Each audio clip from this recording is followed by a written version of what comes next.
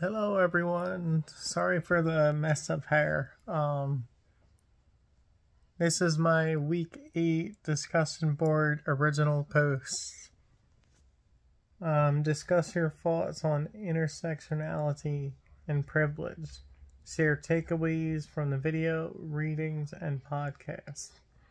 So for the first part, I have some knowledge already from intersectionality and privilege through all the education that I've gained and knowledge that I've observed.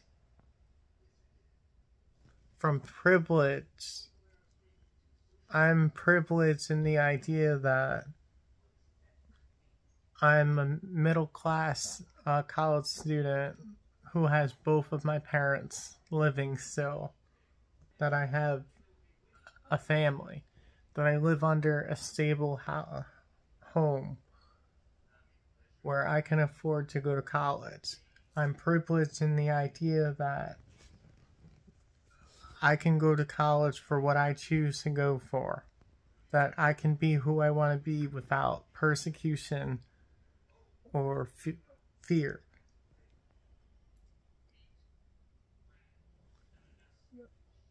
In a way, it's kind of weird, but there's privilege in everything we do. I'm privileged in the idea that I can be my own version of myself based on what I view or say.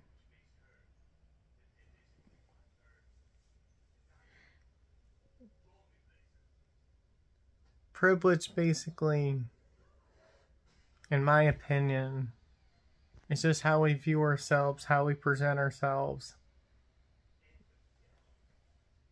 and overly how we want people to view us versus how we want people to think about us. Although we don't control what others think, that's to their own creation.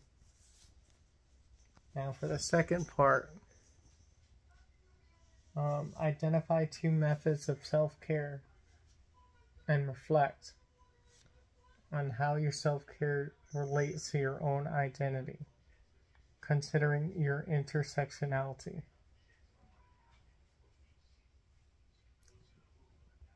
One ideal of self-care that I implement into my personal and professional life is meditation through music. I listen to all kinds of music.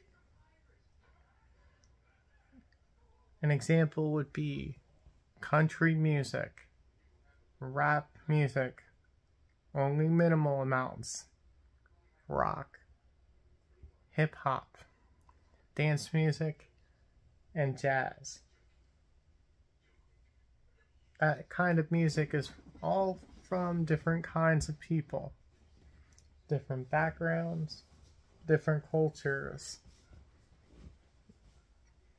and they're all from unique individuals. My second form of self-care is through cultural competence, knowing how to interact with people from different cultures and different religions, knowing that each individual is different in their own unique way and there is no way for you to change their minds or their opinions. It is for you as a social worker